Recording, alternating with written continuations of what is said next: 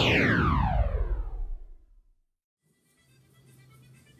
Falcons, it's Miss Torres here. I just wanted to share a little bit about myself and a little bit about my family and my culture. So I was born in San Antonio, Texas, and I've lived here most of my life. My mom was born in Michigan, the state of Michigan. She was born there because my grandparents moved from Mexico all the way to Michigan. They migrated and they worked in Michigan. They worked as cherry pickers. I love cherries. Do you love cherries? So even though my homeland is the United States and I live in San Antonio, Texas, a lot of my experiences and culture is still related to the Mexican culture. And I love it. I love having a part of both. I will be showing you my float soon, and I can't wait to see yours.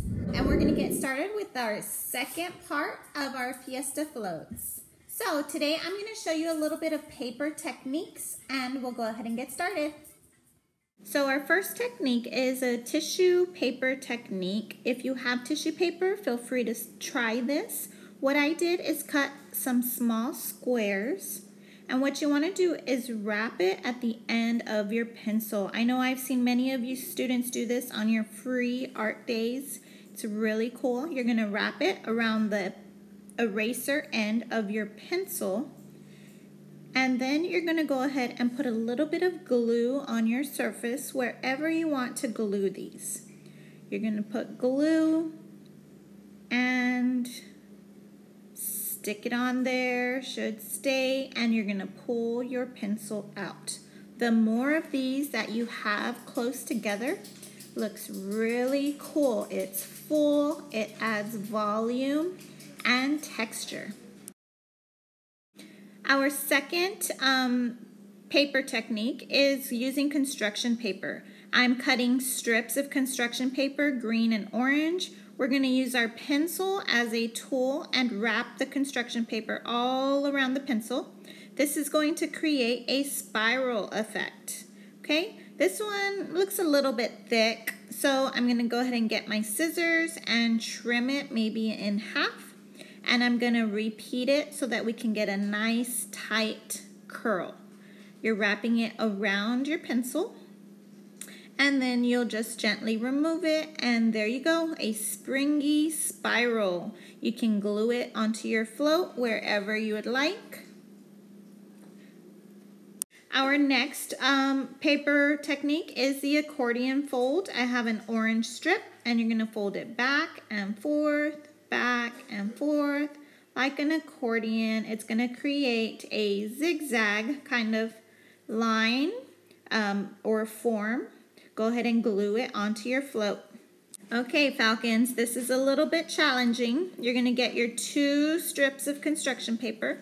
You're going to glue them like so. You're going to hold it so they have a little bit of time to dry. Now, you're going to do the accordion fold, but you're going to do it with each color. You're going to repeat this step until you get to the very end. So orange, fold it over the green, green over the orange, orange over the green, and continue this process to the very end. Okay, your strips should be shrinking in size as you get closer to the end. If there is any extra, you can go ahead and trim that. And remember, we're going to put glue at the end, press gently.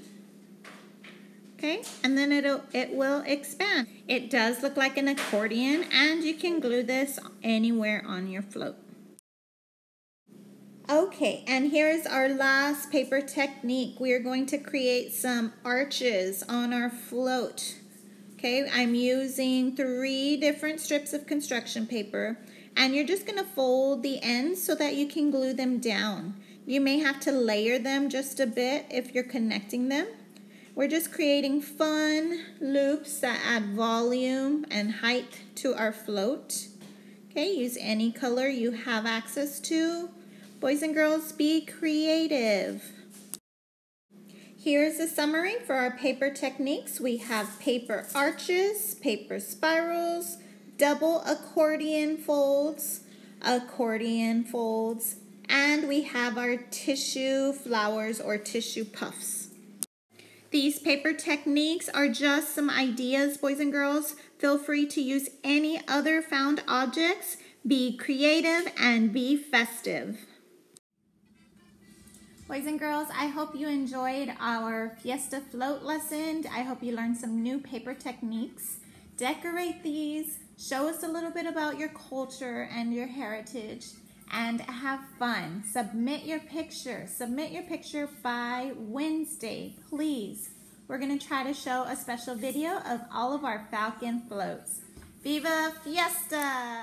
Okay, falcons, I'm about to share my float with you. I used paper arches and the single paper accordion. I created a cherry princess on my float. Be sure to submit a picture of your float on Seesaw.